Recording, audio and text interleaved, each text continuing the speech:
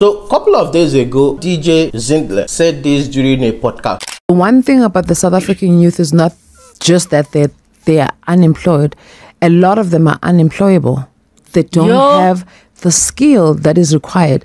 It bugs me how long it takes for us to fill in positions as era. Just to find the right person for our stores, it literally takes longer than it should in a country that has so much unemployment. We're opening a store at Highveld, I think in Witbank. We're just looking for 3 people. After this video was dropped, the video blew up and the people of South Africa, the South African youth, were very pissed off at DJ Zinhle. A lot of people were angry at her for making such a statement, for calling the youth of South Africa unemployable. But hear me out, guys, hear me out.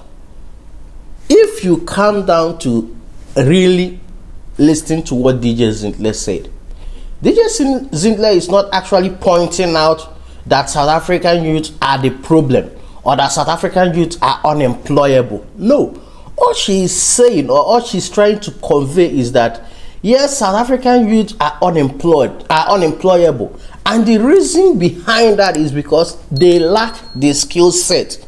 Guys, emphasis on skill set. They lack the skill set that requires them to be employed. If I'm a manager and I want to employ somebody, there is a particular skill set I'm looking for. All DJ Zinhle is saying that South Africans lack some of those skill sets that management of different companies are looking for. I didn't hear her call South Africans unemployable. I didn't hear her call the youths of South Africa lazy. I didn't hear her call the youths of South Africa unemployed youth. So I don't understand the backlash behind DJ Zinhle's name. Even Nota say that she doesn't actually make music, that all she does is she's a brand and she puts her name in a already made music. Nota, I interviewed DJ Zinhle is not a talented music maker. What do you mean? Her music is brilliant. It's not her music. She doesn't make it. She's not a talented music maker. Oh no, she is. She doesn't make music. What does she make? She has people make music for her. She's a brand that attaches itself to popular music. Yes. Yeah, and then she's a DJ. She promotes music. A DJ's job is to promote music. She promotes music. So all I'm saying is this. The mere fact, wait, I just want to tell you this. If we prop up a DJ Zinhle, just as a brand and a figure, and we only prop up, the people that contribute to that music, right, they don't benefit from that food chain or ecosystem without her, which is unfair because their talents come about without her, but they only benefit from her because they need to be associated to her brand, because we are only associating success in music creation because it's behind a marketed brand. Yes, a lot of people do that. DJ Khaled is not an artist, but he has a lot of songs under his name. So why is DJ Zinhle facing backlash for actually pinpointing the problem in South Africa? And I think what she's trying to say in that video is that the government should look into this matter. And guys, remember, the elections are coming. So for this video to start trending now, and for some South Africans, they are misinterpreting the message that DJ Zinhle is trying to send. I have to say, the problem is not DJ Zinhle. You guys should just go, sit back, hear what DJ Zinhle was actually saying in the video. Yes, you are unemployed because you don't have the skill set. You might go to school, you might study to be an accountant, you might study to be an engineer.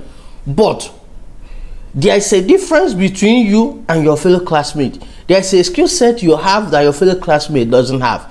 So don't be surprised when, if both of you go for interviews, he will be appointed, he will be taking the job will be offered to him. But you see yourself, maybe you will have the best result. But having the best result doesn't mean you have the best skill set. Remember, emphasis on the skill set. I know, yes, the backlash and everything that DJ Zinhle as a celebrity had to do damage control. And I pity her because at the end of the day, she had to come out publicly and apologize to all South Africans for saying what is actually truth. For saying what South Africans should have rallied behind her and say, yes, DJ Zinhle, we know this is what you are saying. Okay, how are we going to fix this problem? But no. You guys are making her now apologize and say sorry for saying the actual truth. So guys, listening to her apology video, and when we come back, I want to hear your thoughts. Hi guys, this is DJ Zinhle. I felt that it was important that I did this video to explain myself. I hope it won't be long, but I want to start by saying that the first time I saw that this video had been misinterpreted and misunderstood, the first thing that I did was humble myself, and I apologized on Twitter. Again, I apologize to you if you felt insulted or if you felt offended by what I said. With that said, can I please now just take this opportunity to explain myself? So, and I'm gonna base my explanation on something that I've spoken about before on a different platform, and it's not something that I'm speaking about the first time, right? And I will say though that maybe I was wrong to use the word unemployable, because that's the word that now has been taken to define this whole conversation and make it seem like when I said unemployable, one, I was blaming the youth. I was not blaming the youth. Number two, it's made to seem like I was offending the youth to maybe say they're not educated enough, they're not skilled enough, they are not smart enough. That is not it again. If it came across that way, please accept my apologies. I really apologize. So now going back to my point, what I've always said is I believe that in this country, a lot of the problems of unemployment, not a lot of them, but a large portion or a contribution of it can be resolved by small businesses, which is where I come in, which is where I even got into this conversation, right? So now my conversation was that we need to get the youth to a point where they are eligible for employment. They are ready for employment. If someone is looking for someone who is going to fill a position, we need to get to a point where the South African youth is fully ready to fill in positions. So maybe the word unemployment is the wrong word to use. Maybe I should have said maybe they're not eligible. I could be wrong. I don't know which word to find that is not going to be offensive, but I'm going to explain what I'm saying. So what I meant was, so going back to my point, what I was saying is I believe that we as young businesses are creating solutions for unemployment, because I've employed a lot of people in my small businesses, and I feel like I could do more if the government was supporting me. This was the whole reason behind this conversation, was I feel like I could do more to support, not to support, to train, to give experience to the youth if the government was supporting me. In what way, you may ask? In the way that, yes, I am training people in my business, but because my business is there and I also need to learn as a young business, I need the government to take people that have expertise, that have gone to school, that have learned HR, have learned marketing, who might be sitting at home because there are no jobs, to say, okay, DJs, and say, here are these people, here are the people that need training. Can they come and work in your business as part of experience? That's what I meant. I meant that we could train more people if we had more support from the government, right? So now, when it came out that I said that people are unemployable, it made it seem like I was attacking you guys. So I want you to maybe understand it from the point of, if you are sitting somewhere at home right now and you know someone who has a qualification, who has matric, but they are sitting at home because they don't have experience, or they've applied for a job and they were told they don't have enough experience, or they're not qualified enough, or they don't have a driver's license, or they don't have this or that. By unemployable, that's the context I was talking about. I wasn't saying Wuti, it's because they are not smart, because they are not skilled enough. That's not what I meant. What I meant is, and also this thing, Wuti, you are unskilled. It's not meant to say you don't know anything, can't do anything. By skill, I meant expertise in a field, right? And for someone to have to be an expert in a field, they need training, right? They need to go to school for those things.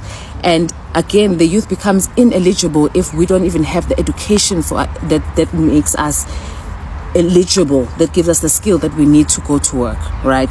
So I'm just trying to contextualize my word unemployment, which was maybe the wrong choice of words. I was talking about that youth that is sitting at home, that has been that has been sitting at home for years with the qualification, that's been sitting at home because they don't have money to finish school or whatever, to say that those people are not ready to be employed, not because of what they've done or because they've done something wrong, because in this country there aren't enough opportunities.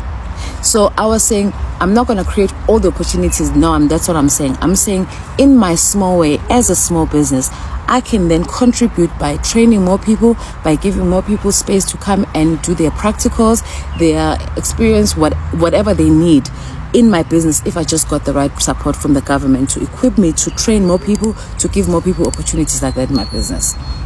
So before I go, I want to say again, unemployable maybe was the wrong word. Unemployable maybe made it seem like I'm looking down or undermining people. That's not the case. In my maybe Angshawe language, and I apologize, but I definitely was not blaming the youth or accusing them or offending them. I was just saying that in this country, I feel like a lot of young people don't have opportunities that make them ready for the workplace, right? And if you again know someone who has a qualification, who's sitting at home without employment, or if you know someone who does not have the right qualification for the job that they want to do, or someone who doesn't like that's what I meant by unemployable, right? And the reality of things in businesses invest in people, in terms of the people that they hire, because they need them to